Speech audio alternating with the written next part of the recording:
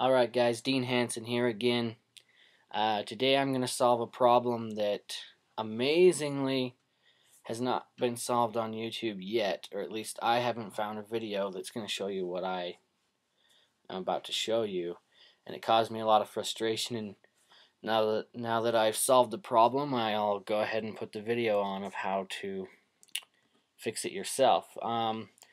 This video is specifically about ripping DVDs to your computer using Handbrake software. Handbrake is awesome and it's free. So find Handbrake, download it, make sure you download the right version. If your Mac is a 32-bit, make sure you do 32, not 64, or it will not work. Now, what makes this video different than all the other ones you've seen already about Handbrake is I'm going to show you how to make it actually freaking work.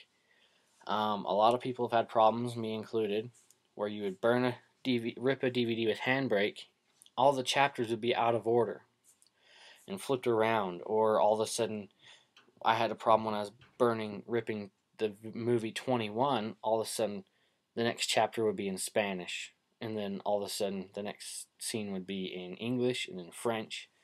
And I was like, this isn't right, it's not working, or it would just not work at all. Or the biggest problem I had with like Mac the Ripper, which I do not like at all, is it would only do like 3/4 of the movie and then stop. First thing you're going to want to do before you even open Handbrake, take the DVD that you want to burn and throw it in your computer. Now this is going to be kind of Mac specific, but I'm sure you can do it with PC and figure it out. But this, I'll show you how to do it if you have a Mac. First, let the DVD start up in your DVD viewing program. For Mac, I think it's just called DVD player. Let it start up. Let the DVD play. I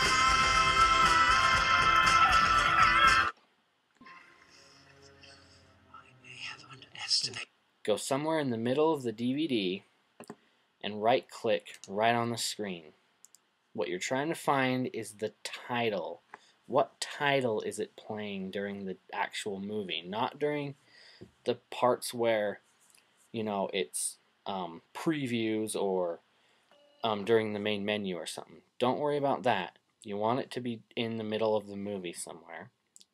Go find title. So we right-click title and see which one is checked. Right now it's playing title 33. That's very important. There are 99 to pick from, and it's playing 33. You can see it checked. That's the actual thing you're going to want to burn. Now what we're going to want to do, after we know the title, is go to Handbrake. And how I did that, I just right-clicked right on the screen and went to title. When you open up Handbrake, it comes up instantly wanting a file to open into it. Go to the side and just single click on the CD. You can see it here on the sidebar. You got your CD drive. Don't click any other folders or anything. Just single click the CD and hit open. Now this part can take up to a couple minutes to open the DVD into Handbrake. So just be patient. Okay, now once that's done, for this particular movie that took about 8 minutes, so be patient with it. Some movies are faster. And my office is in the basement and my furnace is running, so you probably can't hear me very well, but whatever. Let's get to the point. This is what it looks like when it's done, when it's loaded in. Now, you got some options here. Look through it yourself. I'm not going to go into the boring bullshit. But, I mean, if you pick the Apple stuff, you can usually put it on your iPod and things like that. So if that's what you're putting it on there for, click on iPod or Universal. They'll both go on an iPod. If not, I just do regular, normal. That's what I do. It's in there now. Now, here's the important part that everybody else leaves out. That title, it played... When we're watching the movie, it actually plays title 33. Well, this automatically picks title 28 because it thinks 28 is the real one, and it's not. 28 is a dummy title specifically put in there to make you think that you can't rip your DVD correctly. All it does is it rearranges the order of all the chapters so you can't watch it correctly. Click here. Go down to title 33, the title we know that it actually is. Select it. Now we're in business. Once again, you can go through and change all the settings you want, picture settings, blah blah blah blah blah. But if you just do regular, normal, make sure you have the right title selected, it'll work out just fine. Then I click Add to Query, which I don't think you actually have to click that. That's if you were going to do multiple things at once. I add it to it and hit Start. You can probably just hit Start, but I add and then hit Start. Once you hit Start, I'm not going to do it because I already have this one on here.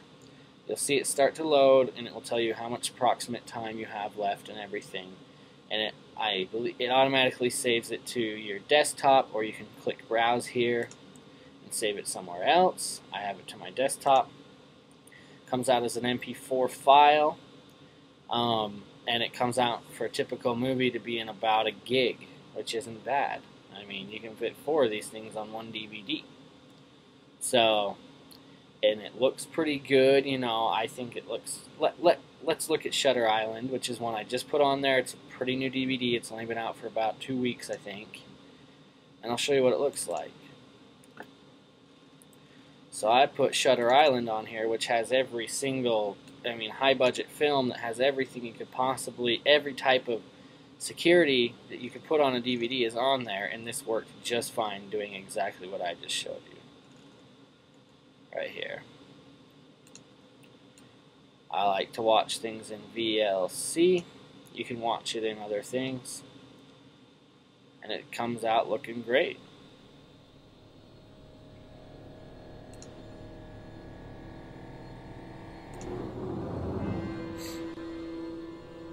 Rachel Solando's note. The law of 4. I love that. You said you had no idea what that second line could refer to, correct? Who is 67? Yes, I'm afraid I still don't. None of us do. Uh-huh. And that's it. I don't think I have anything else to say.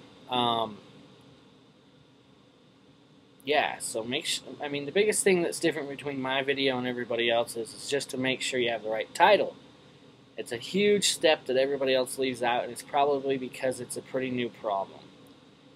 Make sure you select the right title, and follow everything else. It's just common sense to get it on your computer.